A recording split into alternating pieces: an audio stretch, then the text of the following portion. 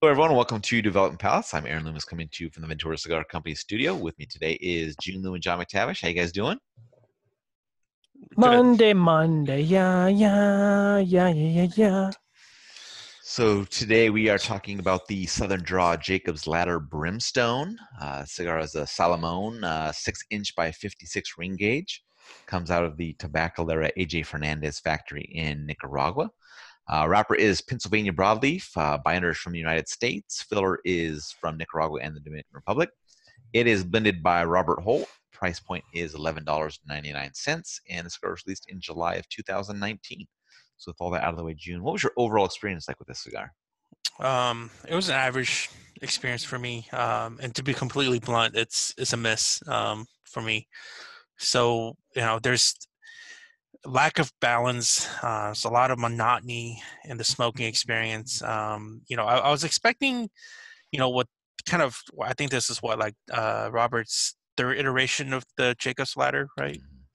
From the previous ones, there's like this really nice chalky, kind of a viscous kind of a mouthfeel, which I absolutely got, as as expected with such heavy tobacco. But what was incredibly lacking was it just didn't layer enough flavors, you know, uh, and on top of that. Super earthy, like dirt, red pepper, a lot of cedar. Um, and it just lacked a lot of like the softer flavors that I enjoy from the other iterations. Like, I remember like the previous ones had, even with all of that, it had this really nice way of breaking through all that by having like a nice creamy chocolate aspect to it, like cocoa kind of a thing going on. None of that was present within this one, so a bit disappointed. How about you, John?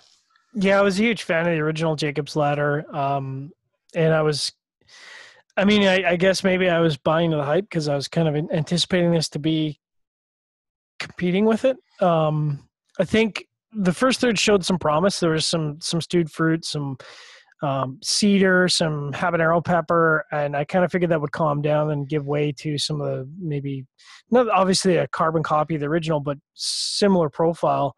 And the only thing that I really got from this that I got in the original blend was the creaminess.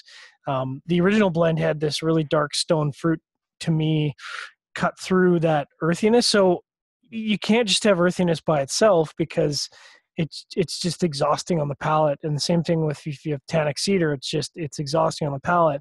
And I kind of had that both in the middle third and the last third. So, it wasn't bad. It didn't rise itself above what an average blend is. And I really wanted to like this cigar because I really enjoyed the original.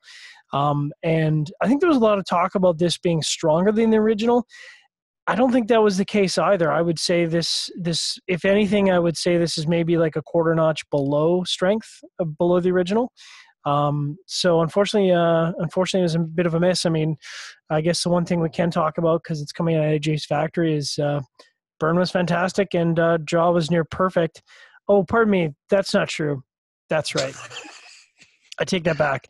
So I had a weird thing go on with the draw, and I'm not sure if it's because the perfecto shape, the Salomon shape. So initially, it was like 4 notches tight, and I was like, that doesn't seem right out of an AJ cigar. And I was like, am I going to have to rate this subpar for the draw? And then it kind of got to the like the can you say nipple? Is nipple the right place in the Salomon? Sure. You can Uh, say shoulder if you don't want to be as shoulder. Yeah, I don't want to make it weird. So it went from 4 notches tight, it got to the shoulder, and then it backed off to almost 2 notches tight. And I was like, okay, well, that's better. And then it kind of got partway into the first third, and then it was like 1 to 2 notches. And I'm like, okay, weird. I mean, normally Salomon start out a little snug, but to go from 4 notches to 1 notch, I was like, weird.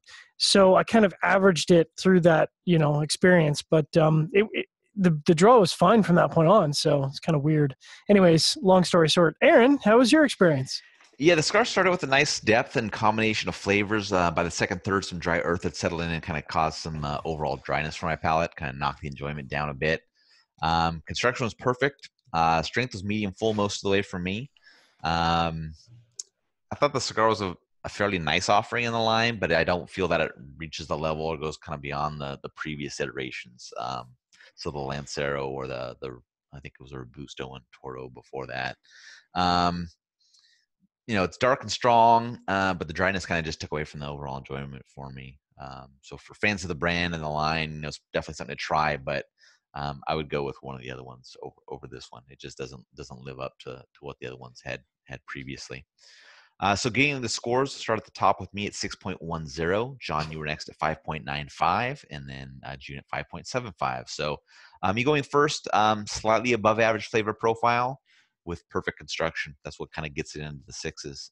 Overall, it was just overall I thought it was average. I mean, it started out kind of nice, but then it just got a little too dry for me, and I didn't experience that with any of the other Vitolas that I've smoked this. So Jiunn, 5.95. I'm still trying to get over the fact that you're the high scorer on 2 cigars. This is a weird day. Yeah, it's about right. I kind of just finished talking about this, that flavor profile wise, it's like a 5.65. So it's average. And then the construction and the draw kind of raise it up to just about a 6. For me, I'm disappointed because I've been really enjoying some of the stuff that Robert's put out. I really enjoyed the original Jacob's Ladder, but this one just doesn't reach that level for me. Jiunn?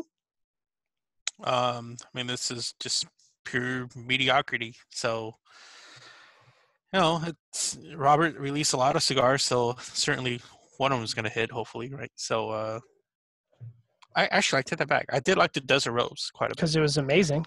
Yeah, that was a really good cigar. That was a really good cigar.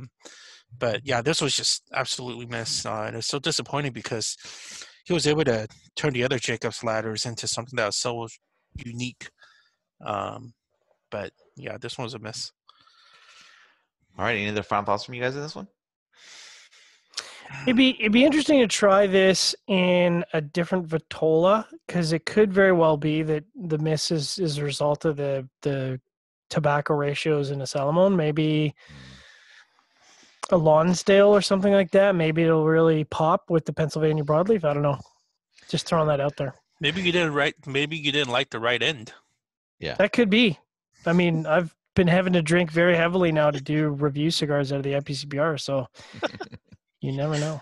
So I have one nitpicky thing on this cigar, and it's not a big deal. It's just just something I'm thinking about. So Jacob's Ladder, the tradition for this cigar is to have a cedar sleeve at the foot. I think it does a disservice to this cigar because of the shape. The cedar sleeve kind of covers the shape towards the foot. So somebody looking at this cigar, yeah, you couldn't tell. I just think it's like a Bellicoso. Yeah, I did. I think I understand did as well. I understand that for people that that you want to keep tradition for the line and all that stuff, and you want to make sure you have the cedar. I wouldn't put it on this one. I would leave the cedar sleeve off. I think you're going to get more attention if you just leave it off. But I mean, it's a good point because rolling a Salamone is different than rolling any other Parejo, so you kind of want to show it off if you're going to do it. Yep, exactly. Yeah. All right, if you're just catching the video on YouTube, be sure to subscribe to us. We'll also check out the full written review on the website, developingpalates.com. Follow us on all the social media channels, and you can catch all of our review recaps on podcasts. So iTunes, Google Play, and Podbean. Thank you for tuning in. We will catch you on the next one.